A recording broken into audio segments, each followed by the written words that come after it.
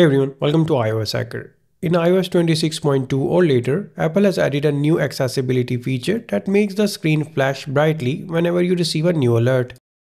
When this option is enabled, the screen's brightness gets high briefly before returning back to normal, indicating you have received a new alert. The new option is available alongside the LED flash for alerts option that previously allowed users to have their device's flashlight blink whenever they receive a new alert. While this feature is designed for those who have hearing disabilities, it is also useful for everyone else too, as it makes alerts more prominent. You can turn on screen flash for alerts by following a few simple steps. Start by launching the Settings app and go to Accessibility option.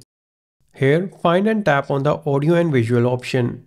Now scroll all the way down to the Visual section and tap on Flash for Alerts option. On the next page, make sure to turn on the toggle for Flash for Alerts from the top and then select the Screen option. You can also choose the Both option if you want your iPhone to flash the screen and LED flash every time you receive an alert.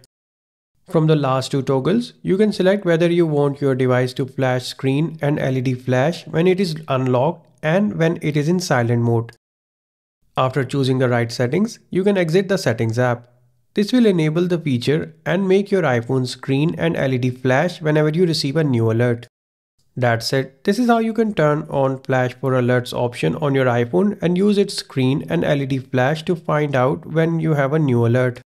If you found this video helpful, then be sure to give it a thumbs up and subscribe to our channel for more iPhone tips and tricks. Thanks for watching.